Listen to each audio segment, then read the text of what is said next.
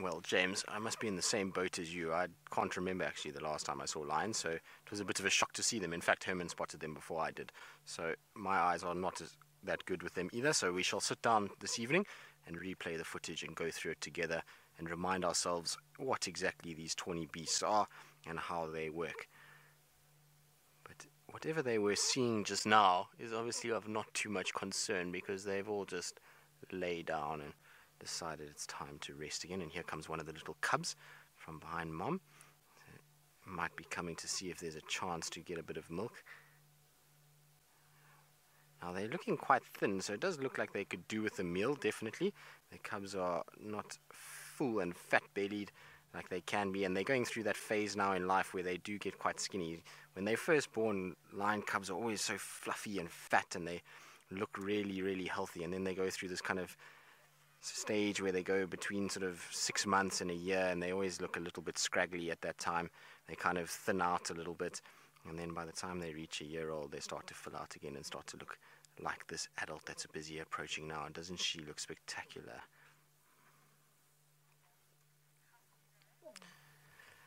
Paul, you want to know if all 6 cubs are here? I'm not sure. Oh, isn't that great? Amber Eyes is here as well. So this is Amber Eyes that's just lying down. So she's been separated from the Nkuhumas for quite a while. So I'm quite glad to see her, which means that all 5 of the adults must be here, because I can see 4 adults in front, and there looks like another adult in the back. And I think all 6 cubs are here. The last I heard that there was all 6, which was a few days ago. So I would imagine that all 6 are here. At the moment, I can only see 3 cubs, but that's not to say that there aren't more.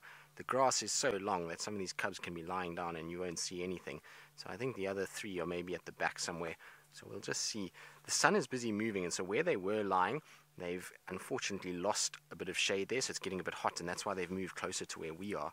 And so hopefully as they do, we'll be able to count them in and see if we've got all 6 cubs and all 5 lionesses. But great to see Amber Eyes here as well. She's got to be one of my favorite lionesses. Her eyes are incredible. She's unfortunately closing them right now, so we can't show you exactly what I mean, but her eyes are almost the color of a cheetah's eyes. It's this deep amber color, which is not that common. The rest of her pride does not share that characteristic. There's none of them that are the same.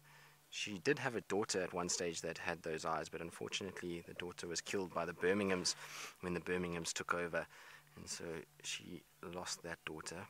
But the rest of the pride is all quite light colored eyes, a more golden color. There you can see. And she is an impressive lioness. She's very powerfully built, quite a large female, and when I've seen her involved in some hunting, she's generally the one that's right at the front, leading what's going on and making sure she's in the thick of the action all the time. But she looks really good. I think they've fed on something quite small recently. They've all got like small little bumps on their tummies. Nothing major. In Amber Eye's case, it might be that she's starting to show signs of pregnancy. I can't see very nicely, but given all the mating that she's done, maybe she's pregnant. It would be interesting if she is. Now, I was talking to Brent the other day, and Brent was saying to me that he reckons that Amber Eyes hasn't had any litters of cubs. I don't know if anybody knows if that's 100% true, but as far as I know, she hasn't raised a set of cubs. So I wonder if maybe she has a problem in that she can't actually produce. It'd be interesting to know. She definitely has mated a lot with the Birminghams. I've seen her a few times mating, and as of yet, she hasn't produced anything. What's also going to be interesting is if the youngest female is present with them. The last time I saw the youngest female, she was mating with one of the Birmingham boys last week, or sorry, 2 weeks ago, and she was separated off by herself. So I wonder if she managed to find her way back to the pride, and whether or not that mating has been successful or not. Now, we won't tell just yet if she only mated a few weeks ago. It's going to be too early for us to even know if she's been fertilized, but within the next month or 2, we should start to see that belly swelling slightly, and by the time she reaches about 2.5 months, then you can tell for sure, because the belly really swells in a different area to what it would swell if there was food in the belly.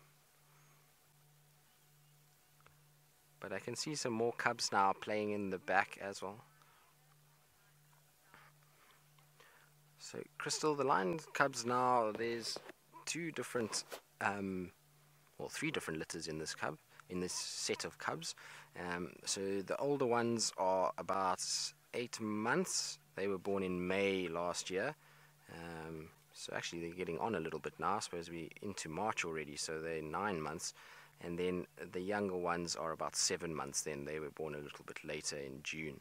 So of the younger set though, I think only one of them survived. There was 3 that were born, and the other 2 unfortunately were the ones that died from a rare muscle disease that came about because of the drought. So even though in the time of drought the prey animals get weak and it becomes a lot easier for the predators to catch and find food, it also brings about issues for the predators because the prey animals are so malnourished and they've got no food and they've got no condition on them. There's very little nutrients in their meat, and so the lions were killing buffalo more and more and more and more, but they actually weren't gaining the nutrients that they needed, and they got this muscle disease called white muscle disease, which is basically a deficiency of vitamin E. And unfortunately the younger cubs, because they were still quite small, their body wasn't able to deal and cope with that, and they unfortunately died. So it left us with the 6 that we have today.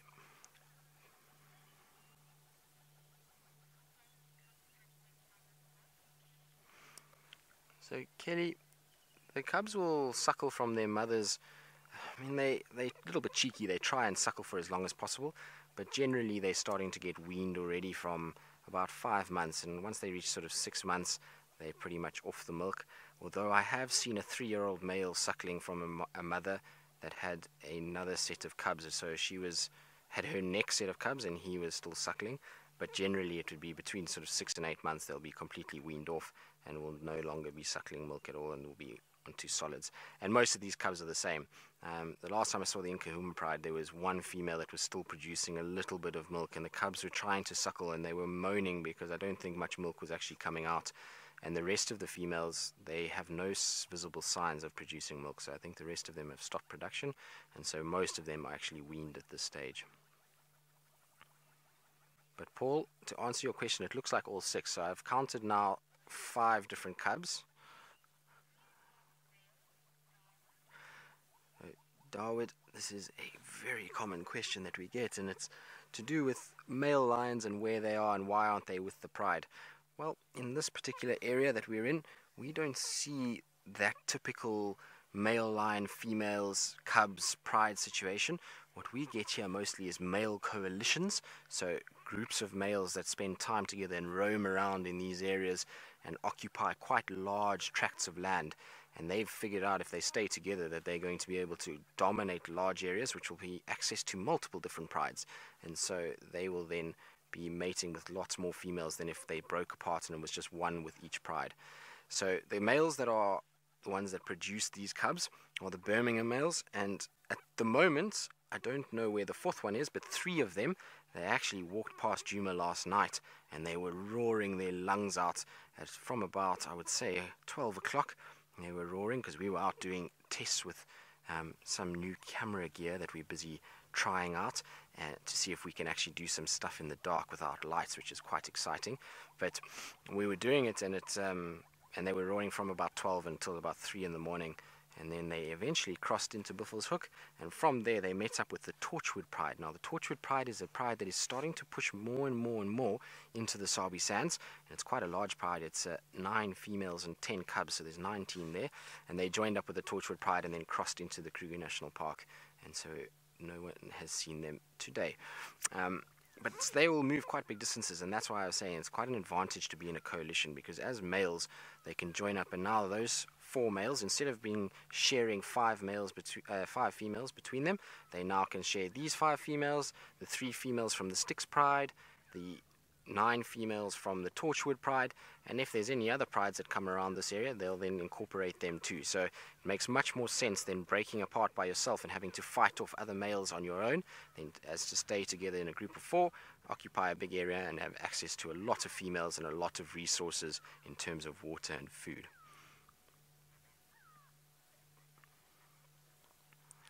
But I think this is pretty much how these lions will spend the afternoon.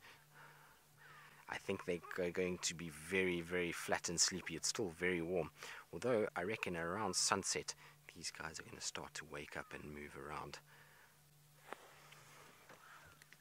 So So it's going to be interesting to see what happens with them. I reckon that they're going to be hunting this afternoon with that small tummies that they've got. I reckon that there's definitely going to be some movement tonight. So I think we'll stick around and see what they do. So while we watch them sleep away, let's go across to Taylor.